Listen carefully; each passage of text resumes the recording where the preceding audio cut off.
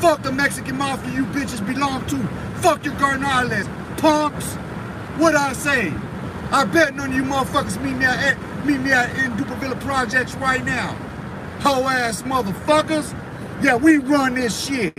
You motherfuckers ain't never ran nothing. I'm at this 910 East Fillmore, homie. My first case, homie. My first fucking case, I pulled up. I fucking hopped out. I ran up to this motherfucking porch and I lit it the fuck up.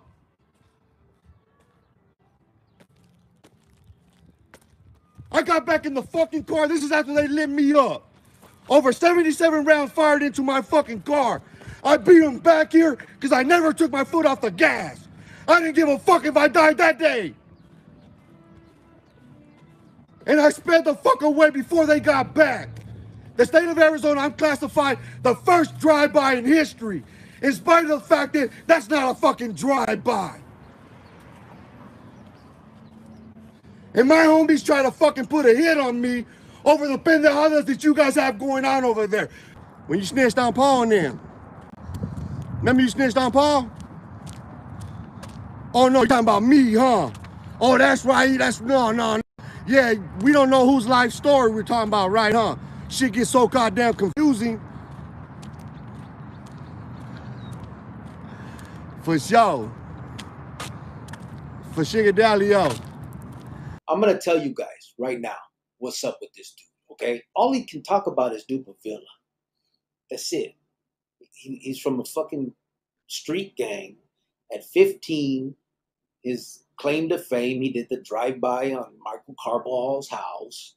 He was in the LA Times, not because of him, but because of Michael Carbajal. You shoot up a fucking champion's house, you're going to be in the news.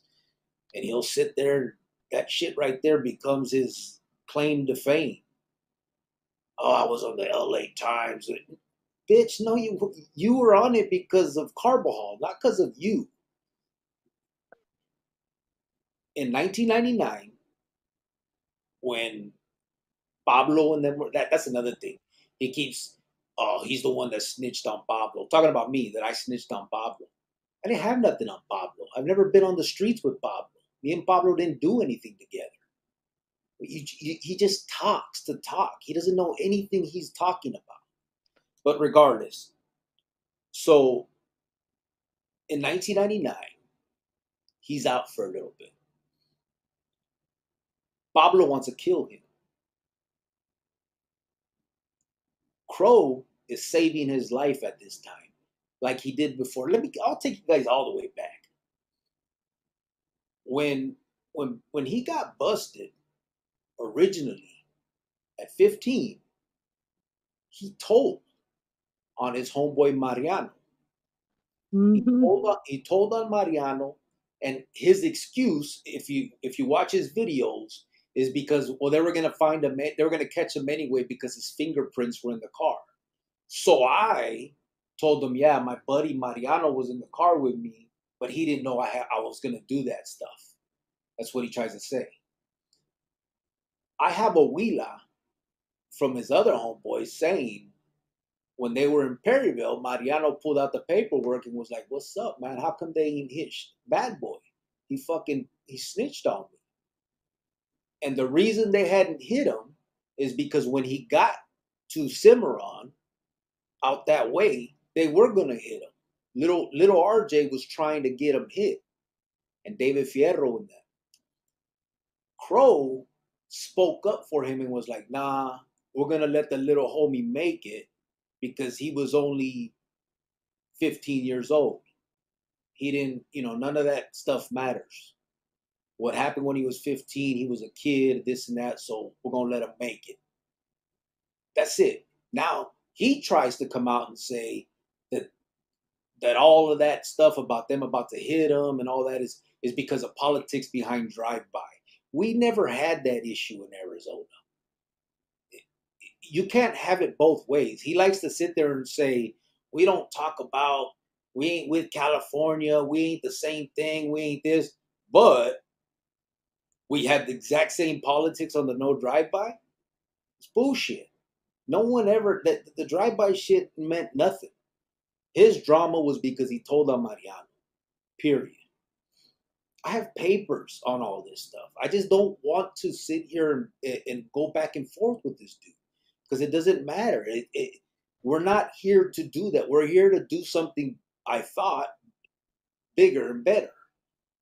But he won't stop running his fucking mouth. So then in 99, he gets out. Pablo wants to whack him. They take him on a pegada where Greyhound and Chulon kill Wato Head. Pablo's driving, Bad Boy's in the car too.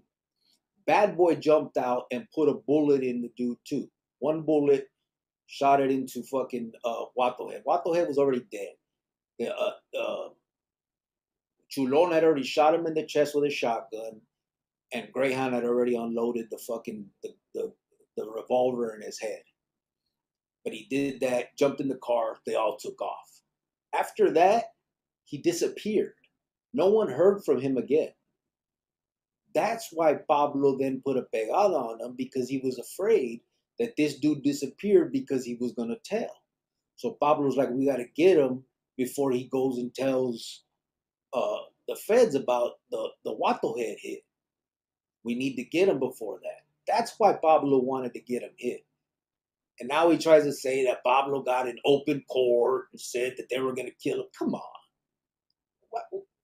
In what world did that happen? You're talking about a captain in the Mexican Mafia is going to get up and say in open court and say, yeah, we're going to kill Bad Boy? The fuck? Why? Why would he do that? Why would he tell the feds that? What motivation would there be to do that? It's just it doesn't even make sense. But that's what happened. After that, he disappeared and nobody heard from him again. Nobody heard from him again. I never met the dude. I had heard that he was, a birdie in the wind. Nobody could find. But that was it. He was gone. And then he went to PC and finished his time and got out. And now he's on YouTube acting a fool.